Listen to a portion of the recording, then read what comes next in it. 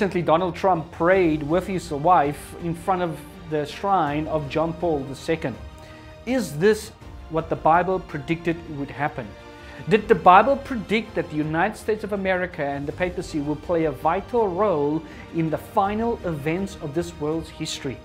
If you are looking for answers to these questions, then look no further. George W. Bush and Bill Clinton and George Bush Sr. all knelt in front of this dead Pope. And now Donald Trump prayed in front of him too. Is this what the Bible said would happen? Well, starting on Friday the 26th of June, I will do a live Zoom Bible study with 10 participants. The study will be every Friday at the same time. Because of time zones and availability, I've decided to have 2 studies on a Friday. One will take place at 12:30 p.m. GMT +2 is the time zone. The other will take place at 1900 hours or 7 p.m. GMT +2. Currently, there are 7 participants already signed up and there are only 13 seats left. 10 seats in the afternoon, 10 seats in the evening. We will study 10 studies, 1 study a week. And within these 10 studies, we will find out what is God's last warning for this world. If you sign up for these studies, if you are part of the 10, either in the afternoon or in the evening, that will sit in the Zoom meeting, you will get free access to the following. You will receive a certificate at the end of the 10 studies when you've completed all 10, signed by our ministry. The Zoom meetings will also be recorded, and you will get free access to all 10 of these Zoom meetings. You will also get exclusive links to my God's Last Warning series, a 5 presentation series that I will send the exclusive link only to the participants that was within the study. You will also have access to a free one-on-one 30-minute Zoom meeting session with myself, where I will answer your personal questions that you don't want to ask in front of the 10 participants.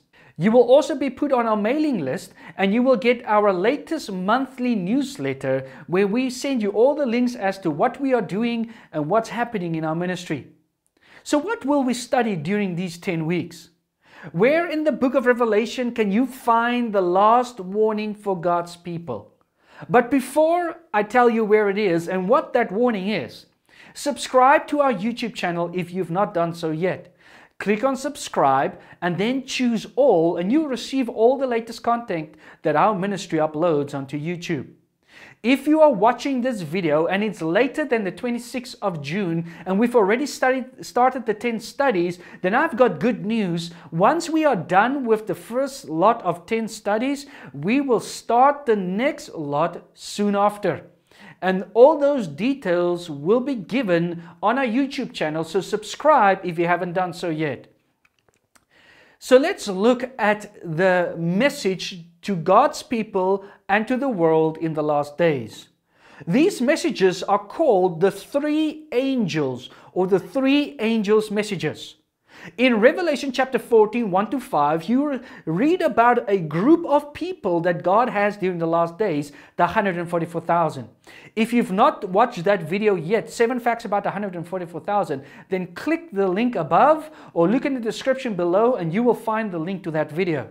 Then Revelation 14, 6-12 contains the message that this group of people will take to the world just before Jesus returns. How do we know this? Verses 14-20 in Revelation 14 talks about Jesus coming upon the clouds with a sharp sickle in his hand. This is the end of the world. If you've not seen the message yet, the end of the world, once again, click on the link, the video that we have done, how will this world end, based upon the second coming of Christ, or look in the description below and you will be able to watch that video. The interesting thing about the book of Revelation is that it's written in a chiastic way. You see, a chiasm is a literary device in which a sequence of ideas is presented and then repeated in the reverse order. The result is a mirror effect as the ideas are reflected back in the passage. Each idea is connected to its reflection by a repeated word, often in a related form. The term chiasm comes from the Greek letter chi, which looks like our letter X. Chiastic pattern is also called the ring structure. So that's the basic definition for a chiasm. So let me give you an example. If you read Revelation chapter 1 and you read Revelation chapter 22, you will find similarities, words that are repeated, but in reverse order, and it helps us to better understand each of the chapters. Like Jesus says, "Behold, I'm coming," in Revelation chapter 1, and in chapter 22, he says, "Behold, I am coming." So the book of Revelation is written in this chiastic form. Another example of this is when John wrote about the 7 churches of Revelation. They are also written in a chiastic form. Let me give you an example. If you read the church of Ephesus and Laodicea, you would say that there are many words and phrases that point to each other. The same with Smyrna and Philadelphia, Pergamos and Sardis, and then Thyatira. Do you guys see the X form in the slide? So this is the chiasm, with the church of Thyatira standing on its own, and it's the longest message to all of the 7 churches given to the church of Thyatira. So this is the way the book of Revelation is written. You go from chapter 1, chapter 22. As you go up with the chiasm, you get to the center of the book, and there you find the climax.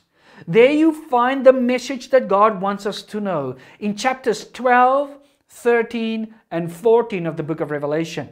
Chapter 12 is about the history of God's church. A woman represents a church in Bible prophecy, and the Revelation 12 follows the chronological order of God and events that follows in the life of God's church from the Old Testament right until the New Testament, until where we are until this day.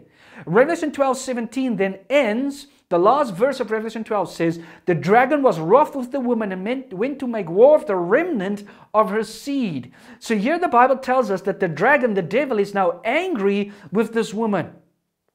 Revelation 13 is then an answer as to what the devil would do to take out his anger upon the woman. Then it talks about the Antichrist beast, Revelation chapter 1 to verse 10. Then in verse 11 it talks about another beast coming out of the earth, and this beast helps the first beast, and it leads the whole world to worship the first beast. And the first beast received its power from the dragon, so obviously people are then worshiping the dragon itself.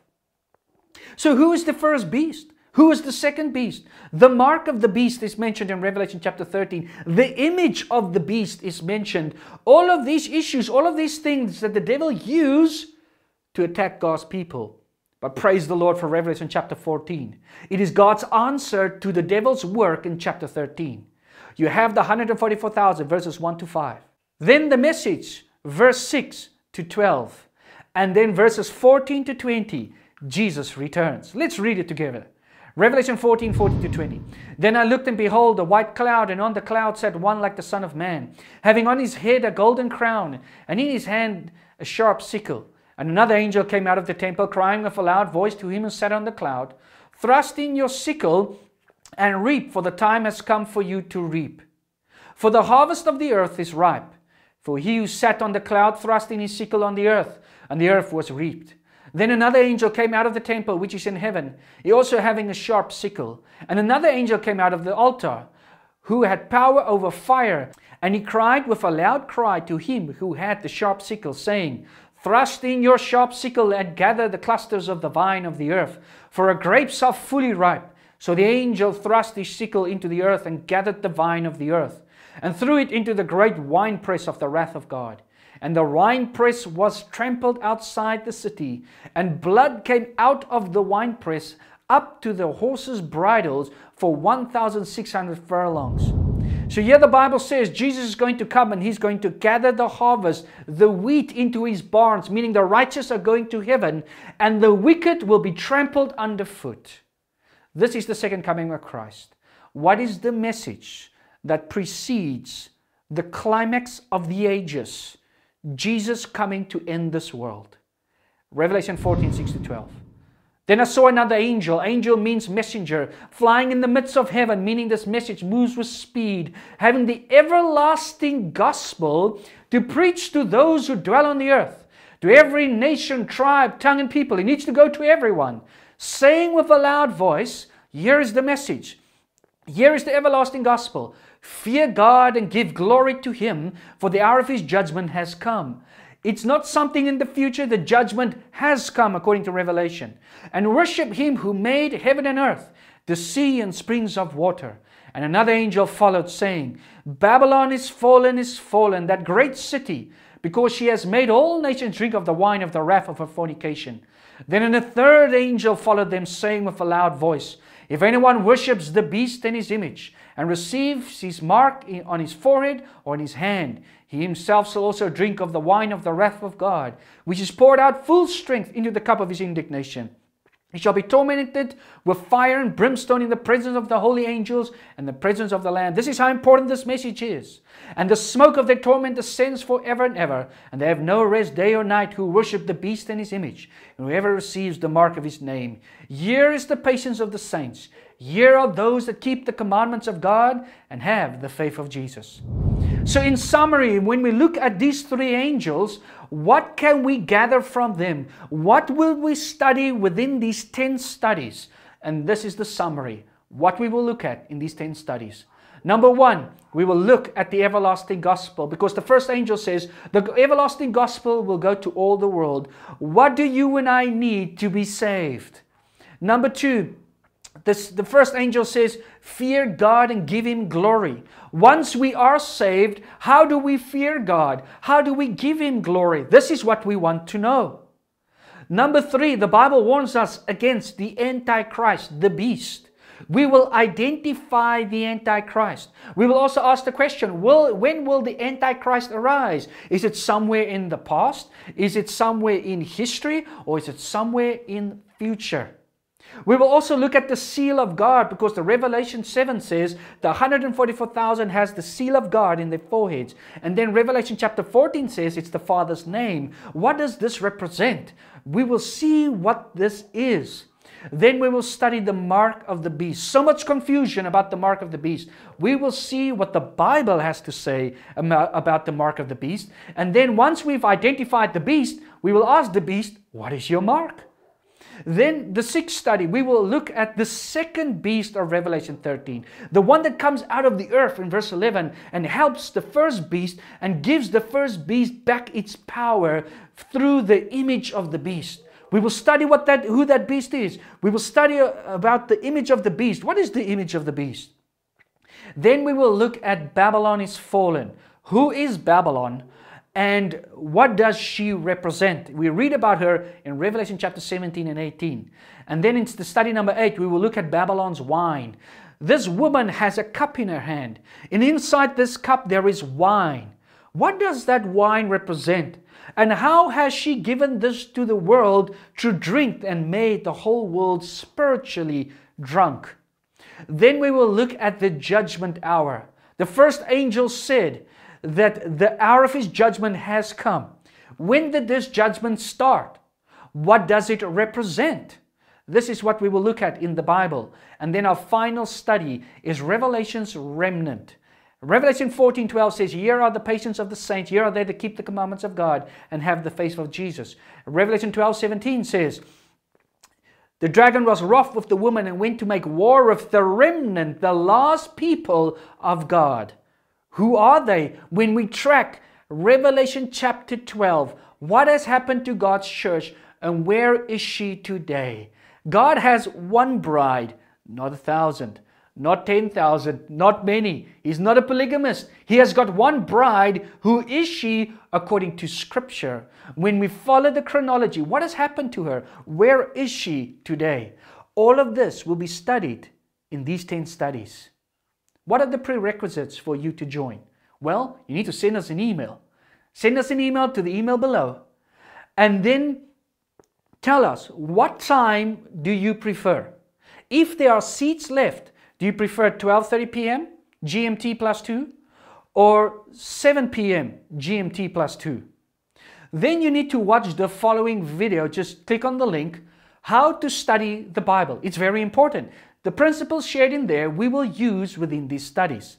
And then finally, once you've sent us the email, I will send you an email back to confirm your space, and with a Bible study on the book of Daniel, one study of one chapter in the book of Daniel. It's a very important study that lays the foundation for some of the things we are going to study. We cannot squeeze that into the 10 studies too, so you need to do that one study. That is it. Send me an email, watch one video. If you've watched it already, you don't have to watch it again.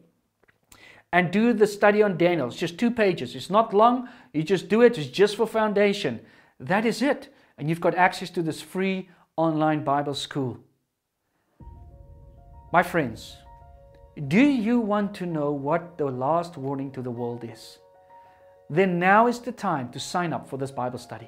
Hosea 4 verse 6 says, "My people are destroyed for a lack of knowledge, because you have rejected knowledge." We will gain knowledge from these studies. And Jesus said in Matthew 7, 21 to 23, "Not everyone who says to me, 'Lord, Lord,' shall enter the kingdom of heaven." So I can put it in these words: not all Christians will go to heaven, but he who does the will of my Father in heaven. Many will say to me in that day, "Lord, Lord, have we not prophesied in your name, cast out demons in your name, and done many wonders in your name?" And then I, Jesus, will declare to them, "I never knew you. Depart from me, you who practice lawlessness." Remember the group in Revelation 14:12? Here are the patience of the saints. Here are they that keep the commandments of God. And Jesus says that on the upper side, those that break the commandments will not see the kingdom. My friends, you're invited to these exciting studies. Subscribe to our YouTube channel and be updated. We're still uploading a video once a week. Even though the Bible studies will start, we're still uploading once a week. May God bless you as you consider this important question. Will you join studies? Your eternal life depends upon this knowledge you will receive.